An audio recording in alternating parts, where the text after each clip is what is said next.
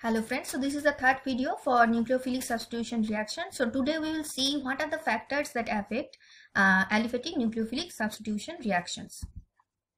So there are total 4 factors: the nature of substrate, nature of the nucleophile, nature of the solvent that we are using in the reaction, and obviously the nature of the leaving group. So come to the first point, which is the nature of the substrate. So when we are talking about nature of substrate, 2 factors you have to keep in mind. One is electrical, another one is steric effect. Now for SN1 reaction, which is unimolecular, compared to steric effect, here electrical effect is more important. Now why it is so? Your RDS step is formation of carbocation. Carbocation, carbon is tri-coordinated. But initial compound, that is the starting material, that is 4-coordinated. So obviously here the coordination is decreasing. So steric effect is not so important, but electrical effect is important because some positive charge is generated in the intermediate. So obviously if somehow you can stabilize the carbocation by some external factor, it will also increase the reaction rate, because the activation energy, that is the energy difference between the starting material and the transition state, that gap is activation energy, and carbocation, which is the intermediate, that is very close in energy to the transition state. So if you can somehow stabilize the carbocation, obviously the transition state energy, that will also decrease. As a result, your activation energy, that will also decrease, and as a result reaction rate will increase. Now how we can stabilize carbocation? We can stabilize carbocation by increasing alkyl group attached to it, which you can see in this box. So here you can see that in the tertiary alkyl halide there are 3 alkyl groups attached. As you are moving towards secondary primary, gradually the alkyl group number, that is decreasing, and in the last case, that is a methyl halide, there is no such alkyl group. So that is why the reaction rate, it is gradually falling from left hand side to right hand side. So alkyl group, it stabilizes the carbocation by releasing electron through inductive effect and hyperconjugative effect. Now what about SN2, that is the bimolecular reaction? In this case, compared to electrical effect, steric effect is more important. Why?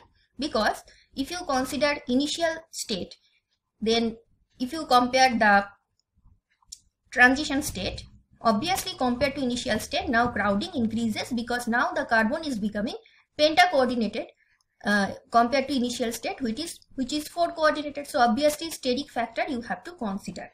But why we are not considering the electric effect so much? Because compared to initial state, now the central carbon, there is no such excess negative charge or excess positive charge. Why?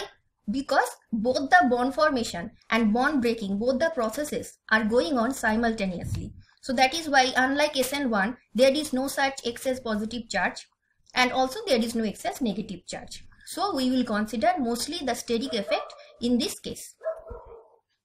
Now you can see in the picture that the relative rate of SN2, in the first case, that is methyl group, the nucleophile can easily approach the carbon because steric hindrance is almost nil. But as we are increasing the alkyl groups, you can see from these 3-dimensional green surfaces, the approach of the nucleophile, gradually it is becoming difficult. So that is why for 1 degree, for 2 degree, gradually the rate is decreasing, and for 3 degree it is 0. Now this molecule, this is very important. Though it is 1 degree, just compare with it, this is also 1 degree, neopentyl group attached, this group is neopentyl, so that is also 1 degree, but still here rate is very low. Why? Because nucleophile cannot easily approach the carbon, which is bearing the leaving group. So don't just blindly follow always that relative rate in SN2, it will always decrease from 1 degree to 2 degree to 3 degree. Yes, that is true in general, but you also have to consider the structure. It is always better you write the structure of the substrate in detail with all the bonds in detail. If you write, then only you can reach the conclusion whether it will be giving high reaction rate or low reaction rate. Fine. So that is all about nature of the substrate. The second factor is nature of the entering group, that is the incoming nucleophile.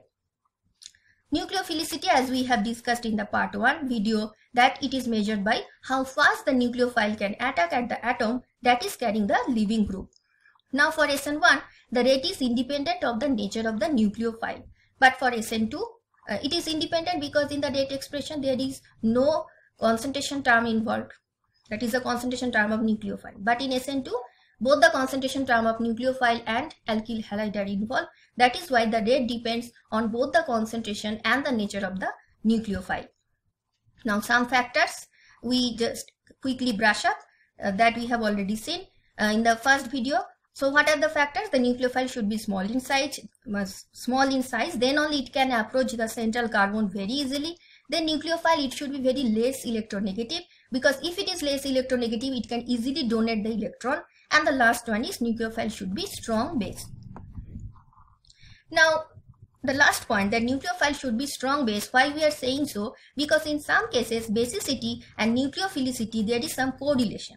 But it is not always necessary, it will always exist. So when you can expect parallelism between nucleophilicity and basicity, and when you will not expect it, that we will see now.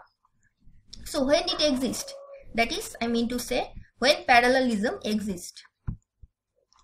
Same attacking atom, you can see in all these examples the attacking atom is same, and gradually the nucleophilicity is decreasing and basicity is also decreasing because both are correlated. In this case parallelism exists. Now how we will decide that why this HCOO minus it is having the least nucleophilicity? Always consider the corresponding acid, which is HCOOH. Just add one hydrogen. Here also in the extreme left, if you add one hydrogen, it will be methanol. So if you compare methanol and formic acid is very acidic, it will dissociate easily. That means HCOO minus, it is very stable conjugate base. But in case of methanol, MEO minus, it is not so stable conjugate base. Not stable conjugate base means its attacking tendency is very high. That means nucleophilicity, basicity both are very high. Another condition is attacking atoms are from the same period. If you look at the example, Me minus, that is carbon carrying negative charge, nitrogen carrying negative charge, oxygen, fluorine. So all these atoms, they are from second period. So that is why here also you can expect parallelism between nucleophilicity and basicity. Now when it do not exist, attacking atoms are from the same group. Though remember that we are talking about these do not exist factor only for polar protic solvent. So attacking atoms are from the same group. For example, if you consider all the halogen anions, that is from group 17, their nucleophilicity and basicity completely reverse. But remember, it is only for protic solvent, because in protic solvent there is some hydrogen bonding capacity the solvent has. So that is the reason nucleophilicity and basicity, these two, it will be it will exist only for polar protic solvent, but not for polar aprotic solvent. So parallelism between nucleophilicity and basicity, it do not exist in case of polar protic solvent. But in polar aprotic solvent, as there is no such hydrogen bonding factor that is coming from the solvent, so that is why nucleophilicity and basicity, you can expect the correlation. Okay.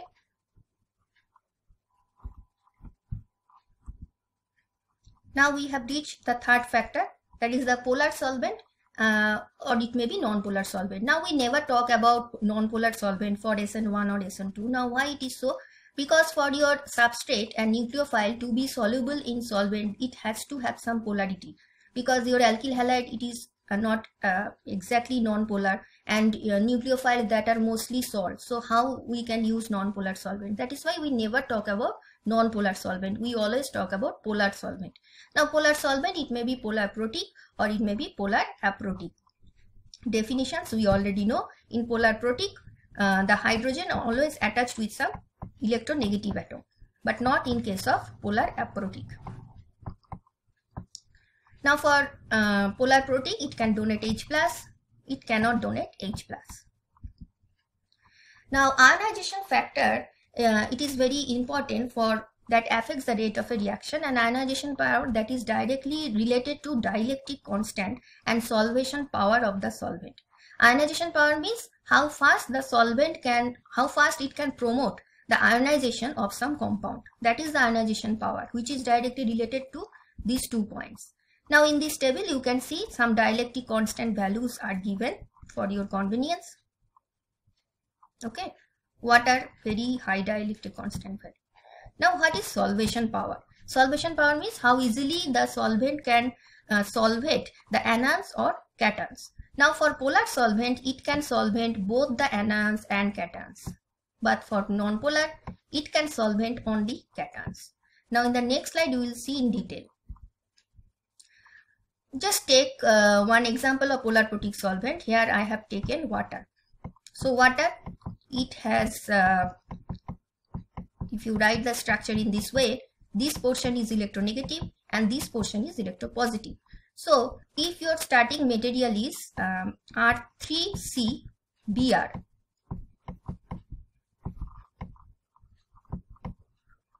so this bond will be broken, this cation you will get and this anion you will get. Now you can see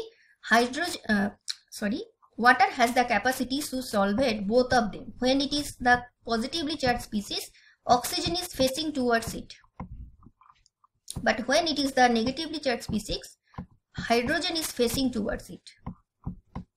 Okay, but now you take one polar aprotic solvent. For example, here I have taken DMSO, that is dimethyl sulfoxide, and here suppose your nucleophile you are using KCN. So it has some positively charged portion which is K plus and Cn minus.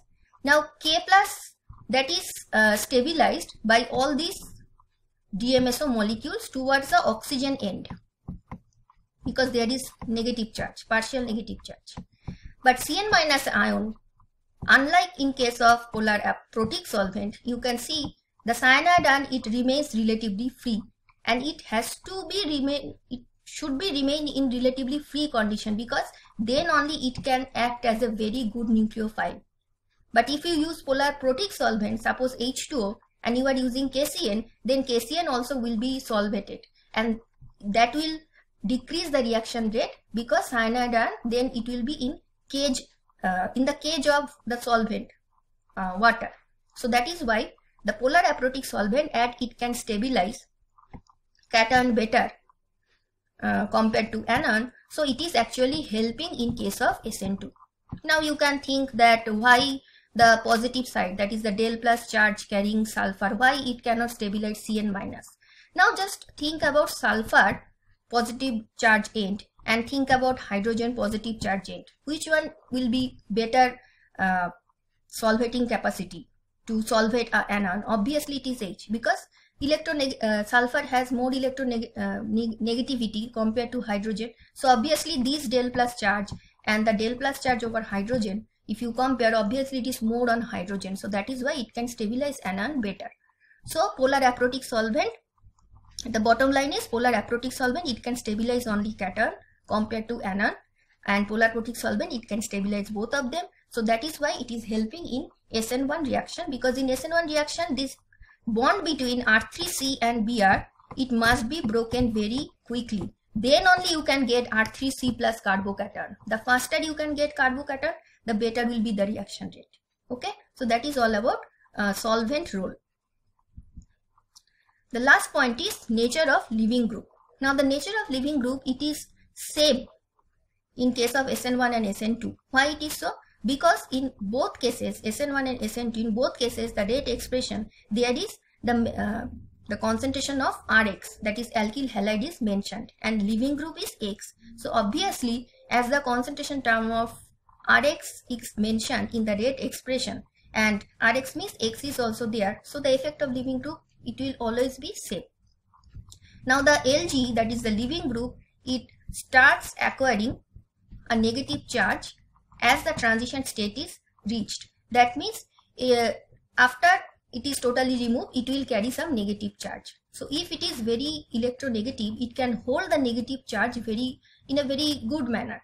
So as we go from left to right on the periodic table, ability to be a good leaving group, it always increases. So that is the reason halides are very good examples of leaving group, because it can hold the negative charge, because after it is removed from Rx, X now will be X minus. So if it is very electronegative, it will be helpful. Now weaker bases acts as a stronger leaving group. Weaker base means the corresponding acid is very acidic. That means the conjugate base that is very stable, that is weak base. So here we have the order of halogen anion leaving group capacity. I minus, that is the maximum leaving group capacity, and F minus, that is the minimum leaving group capacity. Now how we will easily identify that? The corresponding acid is HI, and in case of F minus, the corresponding acid is HF. Now HI is very acidic compared to HF, so obviously when it will be dissociated, the corresponding conjugate base, it will be very stable. Now stable means that we want here, then only it will act as very good leaving group. Fine. In the second box you can see here we have two anions. The first anion is methyl sulfonate. The corresponding acid is MeSO3H. And the second ion is tosylate ion. The corresponding acid is tosic acid. So tosic acid and methyl sulfonic acid both are very acidic molecule. So obviously the corresponding conjugate base, it will be very stable and it can act as a very good leaving group. And you can very easily understand why it is so stable, because both the structures are resonance stabilized. Here we have two reactions. In both the reaction, our attacking reagent, that is NaOH, that is common, product is also same, but our starting material, that is different. Now can you guess in which case the reaction rate will be high? Is it the first one or the second one? Yes, you are right. It is the first one. Why? Because here the leaving group will be simply ammonia, which is a neutral molecule. But in the second case, your leaving group will be Br minus. So though halogen are good leaving group, but do not just blindly follow that. Why? Because NH2 is a neutral molecule and Br minus, that is a negative charge carrying species. So obviously neutral, that has more stability. So that is the reason in the first case the reaction rate will be high compared to the second one. Next example, here we have our CH2OH, our starting material, and we are using the nucleophile Cn minus. Our leaving group is HO minus, product is RCH2Cn. Now whether this reaction will be having a high rate or not, how we will understand that? See, HO minus, it is not very good leaving group. Now why it is so? Corresponding acid is H2, and if you compare Cn minus, the corresponding acid is HCN. Now among HCN and H2O, Cn minus, that is very good, HCN is more acidic compared to H2O. So that means Cn minus, it is very stable. So obviously HO minus having less stability than Cn minus. So reaction, it will not go towards forward direction, it will go towards backward direction. So backward reaction will be more favorable than the forward reaction. Fine. So that is all about nature of leaving group. I hope this video you will find it helpful, and if it is the case, then please like, subscribe and share my channel. Thank you for your time.